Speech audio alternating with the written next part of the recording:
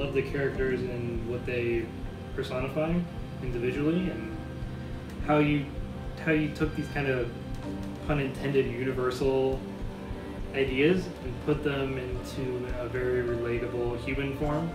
It was one of those things like this doesn't happen a lot, but occasionally there'll be a project someone will pitch and we'll talk about it, and like I'll get really excited about it. It's like the first thing I do, I get home and I start just playing stuff, and that's when I know it's like something that I'm really into. It's like when it gets the musical ideas going just from the story, or from a PowerPoint, or from like a slide or concept art. It's like you could tell that there was creativity and imagination and real thought behind it.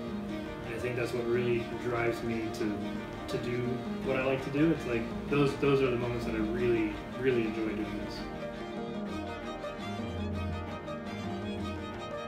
Yeah, I do most of my thinking in the shower.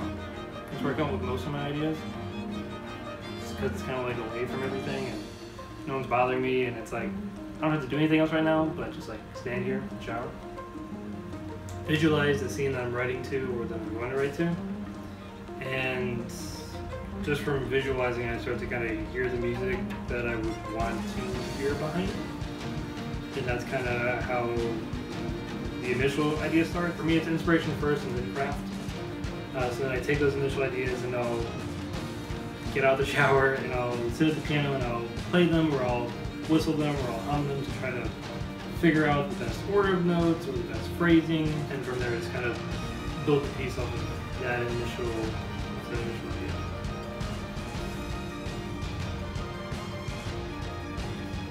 That is a good question. I came up with the theme for Universe early one morning. Woke up the last couple of days. I've been thinking about the ideas you told me, the story, looking over the slideshow you made, and just kind of really trying to internalize what Universe, who she is as a character. She's kind of playful and energetic and more of a positive character. Not to sound like hokey or anything about it, but the idea just kind of came to me.